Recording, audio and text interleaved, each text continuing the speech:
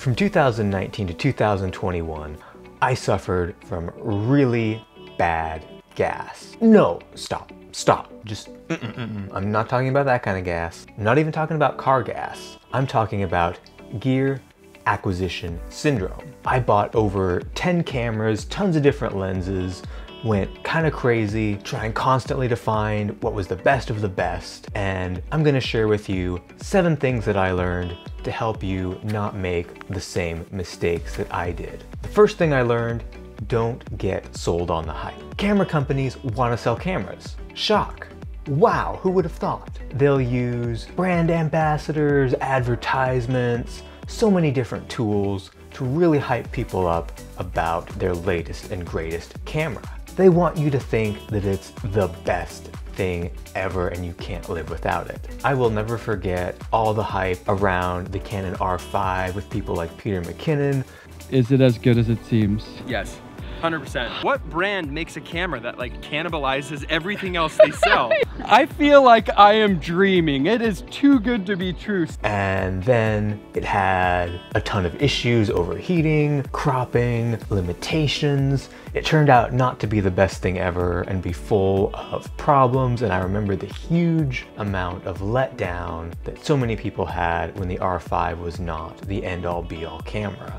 That experience, along with many other cameras that I used that were not the end-all be-all, had their own limitations, really taught me don't buy into the hype.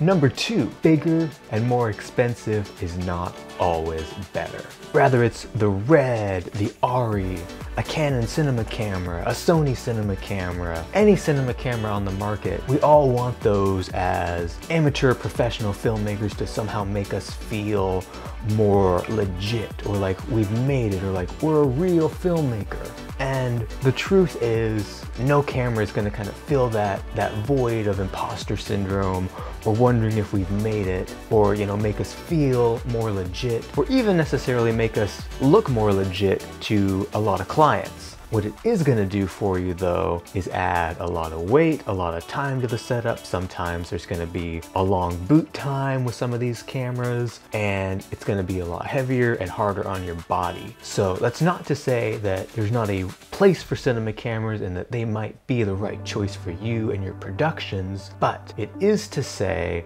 that bigger is not always better, and there are definitely advantages to the smaller, lighter, and less expensive cameras. The third thing that I learned is that every camera has compromises. Frame rates, codecs, low light, size, weight, ergonomics, ports, plugins, lens options. No matter what camera you get, there's gonna be some kind of compromise with it. Thinking about the workflow and the style that fits you best versus what camera has the latest and coolest specs is really gonna help you to make better buying decisions, and you may realize you don't even need a new camera. And number 4 goes right along with number 3, and that is don't try and keep up with the Joneses. There's always going to be a new camera around the corner, or a new lens, or a new light, or something. There's always going to be something new and flashy with amazing specs that's just going to blow your mind right around the corner, because as we talked about, camera companies want to sell cameras, and so they're trying to make something new that catches your eye, that's going to be really exciting, but we may not need that. That may not even make a difference to our workflow. Don't be always running to the newest camera, buying the newest camera, and hoping that that's going to revolutionize your filmmaking, because it won't. Tip number 5 is most people are not going to care what camera you have. Rather, you're making short films and trying to attract actors and a crew, or you're trying to land client gigs. Nobody really cares or knows that much about all the cameras on the market except us, complete geeks and nerds. I've shot tons of projects and made tens of thousands of dollars with the Panasonic GH3 and GH5 before I got the Pocket 4K or the FX9 or the FX3 or any of these crazy cameras over the last few years. Clients didn't ask questions because they'd seen my work, they knew it was good, and they just trusted that I was going to use the tools to get the job done that needed to be done. So if you're not making money and you're not getting clients, buying that fancy new camera is not going to suddenly make people flock to you. Tip number 6 is new gear is not going to revolutionize your filmmaking. I'm not going to say that certain gear is not going to be better for some projects than others.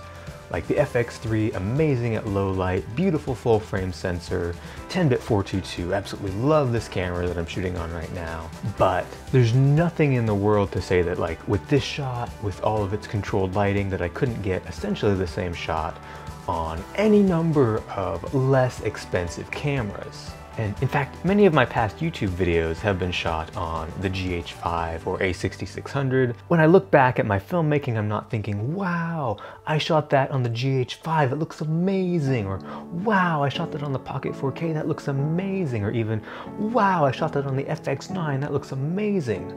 I'm thinking about my storytelling, what was good, what was bad, what was going on screen, did I capture the right emotion? You could probably hand me just about any modern camera with any given script, and I could still tell roughly the same story with any given camera. It won't revolutionize your filmmaking to get a new camera. And tip number 7, camera value depreciates very, very quickly. As we talked about, camera companies are always pumping out new cameras, and think of a camera something like a car. As soon as you drive that new car off the lot, it's lost value. So really be thinking about your camera purchases not as investments, but as expenditures. And not constantly buying and buying and buying is really gonna help you. None of the cameras that I bought and sold, I sold for as much as I bought them for. All of them lost value. I lost money from those cameras. If I had just kept those cameras instead of selling them, chasing after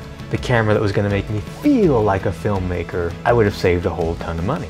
All that said, I love cameras. I love gear. I love tech. I love watching videos about it. I love making videos about it. I love talking about it with my friends in the nerd space. There's nothing wrong with that at all. But it is really important to realize that you don't have to constantly be buying and chasing after the latest and greatest camera to make the kind of content you want. So I hope that this was helpful to you guys. Maybe it'll help you kind of back off that gas, eat a few less beans. Wink, aha, so funny. But anyway, I'll catch all of you guys very soon.